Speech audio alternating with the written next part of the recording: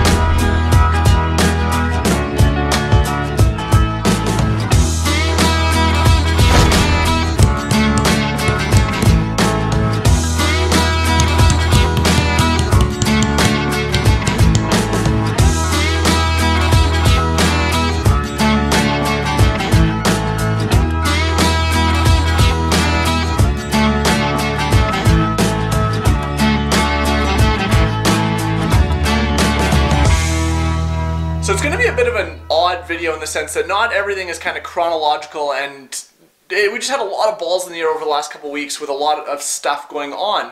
So one of the big things that we did get done is the plumbing is totally finished now. So if you see behind me here, I'm going to switch hands, you can see we got the new stack in place over there, got new drains into the main drain here, new kitchen drain in, we got a new toilet or closet flange depending on what part of the world you're in. It's installed and ready to go.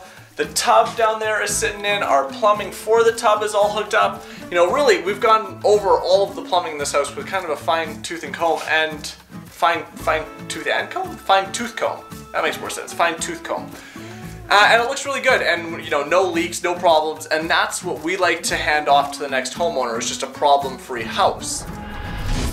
One of the other projects we got finished up in the last couple weeks was this master feature wall. Or master accent wall. Did you call it a master feature wall or a master accent wall? Let me know. I seem to always call it a feature wall, but it is kind of an accent wall. Anyways, the master feature accent wall is now finished up. I'm not going to go into step-by-step detail about how we went about building that. You can see that up in a link in the corner. But what I will do is kind of do a quick time lapse of how it all came together and how we finished up this project.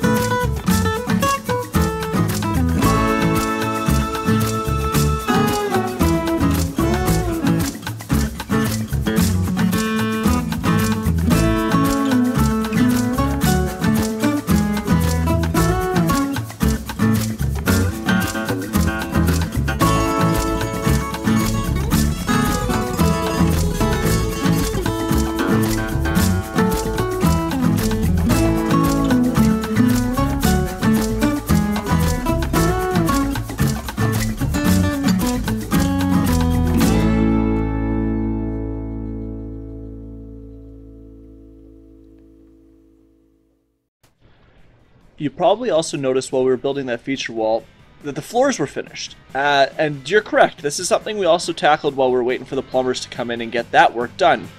Now, we don't typically finish the floors this early in a process, but they were stacked in the living room, stacked in the bedrooms, and we figured we might as well get them out of the way and laid. All we did then was stick down ram board to keep them protected while the plumbers were doing their work.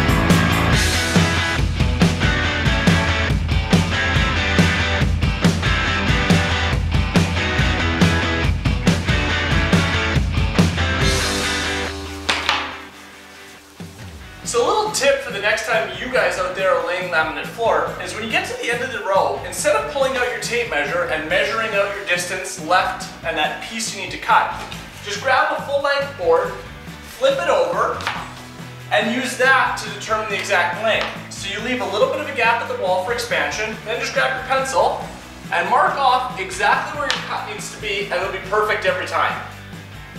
On that note, we're almost done the floors here at the Partridge House. So I'm going to get back at her and we'll see you guys shortly.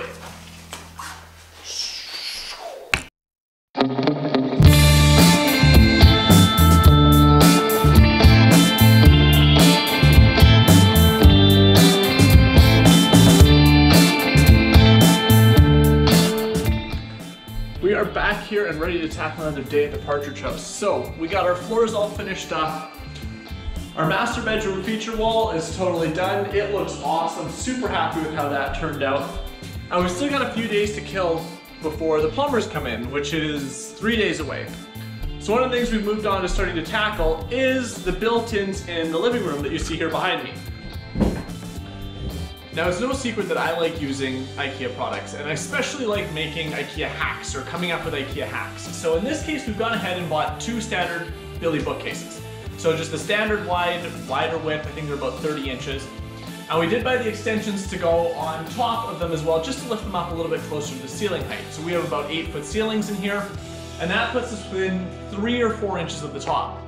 We picked up the doors that are normally meant for the short Billy, but they work great for kind of creating a lower half closed in area, which is awesome for kind of storage of board games or cards or things you don't really want to be out in the open in your living room.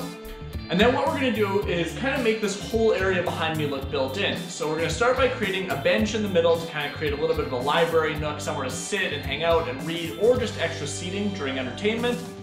And then we're going to trim out the top to kind of give the whole unit one cohesive look. And by trimming out the top, I mean sort of creating a soffit or a bulkhead all the way tying in one side to the other, to the ceiling, to the walls, so that it looks like one whole cohesive unit.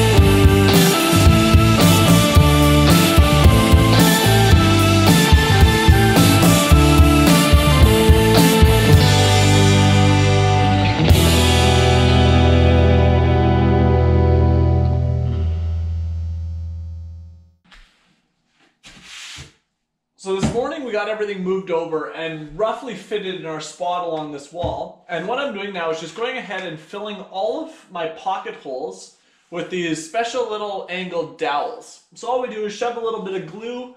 Well, my glue is still a tad bit off. I don't really know what happened to it. But you just got to shove a little bit of glue in each of the pocket holes, shove one of these dowels in, give it a little bit of a smack to make sure it's in good, and then we can let all that dry, we can sand everything down and move on to priming.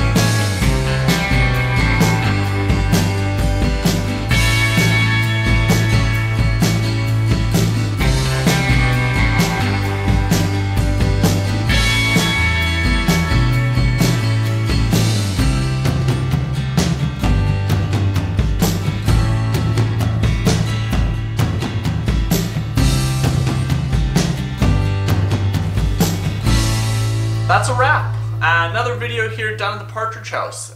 Things are moving along really good. I'm happy with the progress we've made over the last couple weeks. Like I said, the big thing was getting that plumbing finished up, and that is done. Next week we're moving on to the kitchen, so make sure you stay tuned for that one. Click that subscribe button, hit that little bell icon, that way you guys get notifications, but you already know what to do. And we're going to end it there, so we'll see you in the next one.